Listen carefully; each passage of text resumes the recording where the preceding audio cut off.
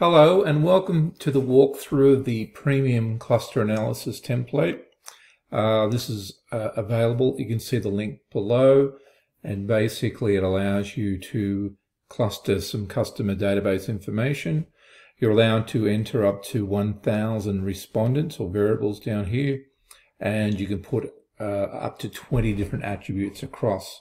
Obviously, the more attributes you have, the more complex the clustering becomes.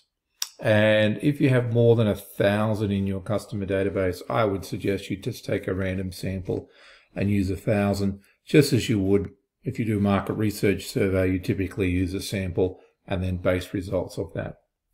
Okay, so what I've done is I've put some pretend data in.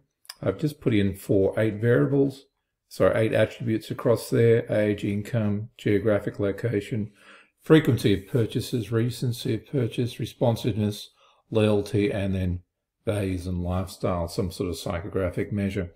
And I've put them all in some sort of scale. The scales are a little bit different, so some are up to 10, some are narrower, but that doesn't matter because this template will standardize the data. So this is just pretend data for 200 customers. So once you've done that, you type in your variable names and put your data in, etc. What you do next is you go to cluster outputs, and you have to run each of these 2, 3, 4, 5, depending on how many segments you think you want. Now, obviously, cluster analysis lets you sort of analyze a little bit. So you typically, if you think you want 5 segments, you probably look at 4, 5, 6. You just wouldn't set your mind on 5. You'd have a play around with it. And what I've done is these are macros behind each of these buttons, and I've run them already, so hence there's some data here. But I'll just show you, let's just do for 3. What'll happen is that you'll see the cursor goes a bit funny, and then down the bottom the software will say it's running. So I'll just pause it for a moment until this happens. Okay, that's just been running, and that took about a minute to run. It depends on your power of your computer, and it'll come up with a prompt to say it's finished. So you just hit OK. Now I've run all of these, but we've just run 3 clusters again. So let's just have a look at what comes out of it. So important note, you must run it first. So occasionally, if you haven't run it, some numbers may appear here, but they would be meaningless, as it says down here. So basically what we have, 3 clusters, 3 marketing segments, and it gives you the mean of each. So you can see for segment 1, it's quite distinctive on age. 2 and 3 are similar on age, so they must differ on something else. And you just go across, segment 2 is quite different on geographic. This would be some sort of coding system like, city areas, inner cities, suburban, country areas, etc. So you just go through and you can see how they are different. And then what you've got to do is work out, does that make logical sense? How can I describe them? Often it's easier to convert these numbers back to some sort of labels. As I said, this might be a suburban, this might be a city, this might be country. And that sort of makes it a little bit more sensible. Okay, then it tells you how many have been allocated to each segment. And then our standard error. Obviously, the lower the better. Okay, so you just keep running. If you click that again, you might get slightly different variations. Each time Excel goes through and sort of recalibrates it and re-looks at it. So it's going to be somewhat similar, but if you've got a large database, it could vary to some degree. Okay, so I've done that. I've run all of these already. So the next thing we can have a look at is, depending on how many clusters we have, how many. So if we only have two segments, then you can see that 200 people have been split 50 to 150. And as we go across, we can see for 10 segments, there's a couple of quite small segments that aren't a lot of value, and a couple of minor segments. So that tells me that 10 segments is probably not great, because we've got too many small segments. And then we look at 6, looks pretty good, it's pretty even across the board, same with 5, etc. And this will tell us down here our anchor responded. So this is our persona for each segment. So it picks up the number 43 in the list, and that's the one that's quite representative of that particular segment. And then underneath, for all 200, it'll tell you where they've been allocated. So person number 1, they're in segment 2 if there's two segments.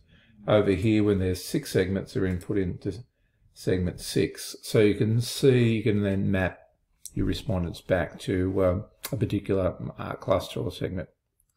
Standard error, very important. Basically, we should get this sort of curve and flattening. If you have this sort of bumping area, this is for 8 segments, you're probably worth running that again. But as you can see, 2 has a bit of error. 3 has improved, 4 keeps improving, 5 and 6 are all improvements. But from then on, there's no improvement.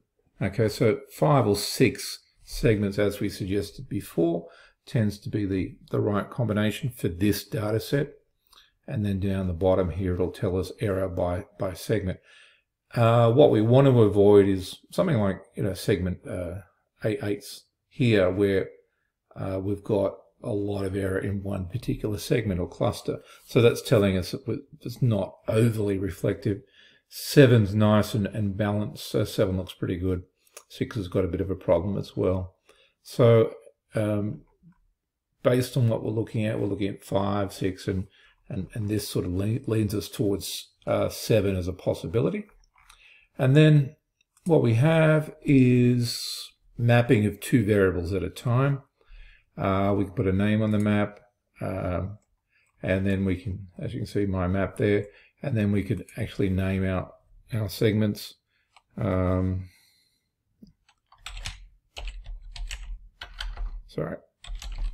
I'm just making something up, and we put a name on it if we want to name our segments. And that will reflect all the way down as we go through. If we don't do that, it'll just pick up standard letters. Okay, and what we do, if we want to have a look at different variables, we just type in, let's have a look at variable 3 and variable 7, and it'll change that into recency and geographic. That's all available for us, so we can see how the segments differ on 2 attributes at a time. And then finally, we can look at central mean. So this one is our entire market. Again, we can change the variables there. I'll just change this one. You can see that the graph changed.